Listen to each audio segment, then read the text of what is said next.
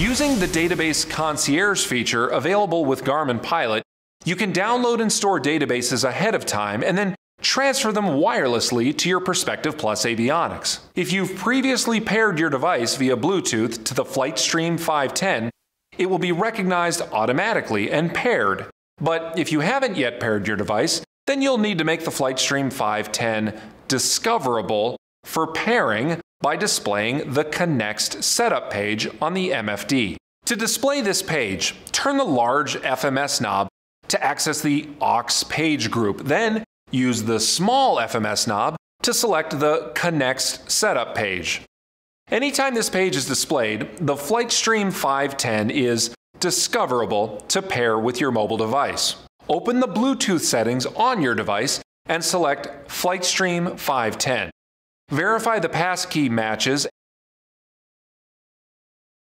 and then select Pair. With your mobile device Bluetooth connected and the Garmin Pilot app open, the Garmin Connect system automatically recognizes any available databases stored within Database Concierge. Once these pending updates are verified, the FlightStream 510 begins to broadcast the Wi-Fi network that provides the heavy lifting needed for the wireless database transfer. The Wi-Fi network is password protected, so if it's your first time connecting to the network, return to the Connect setup page on the MFD, where you'll find the network password listed in the Wi-Fi window, and then go ahead and enter it into your device.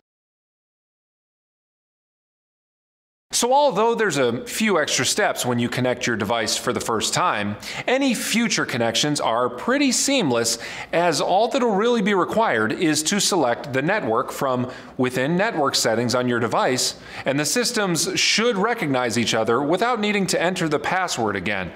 So with your device connected to the FlightStream 510 Wi-Fi network, all that remains is to acknowledge that you'd like to proceed with the update, and then go ahead and monitor the transfer on the MFD database page and within your Garmin Pilot app by selecting Connect and then Database Concierge. Once the transfer is complete, restart the system using the bezel key aligned with Restart, or you can go ahead and manually restart the system by cycling aircraft power. After the avionics system restarts, head back to the aux database page and verify the database effective dates are accurate. Ensuring current and accurate databases is critical to every flight, as it guarantees you'll have the most up-to-date information. Expired database information will display on the system startup page in amber text to alert you of the required update. And when an update is needed, the once arduous task is replaced with a few quick steps that will have you up in the air with the most current information in a matter of mere minutes.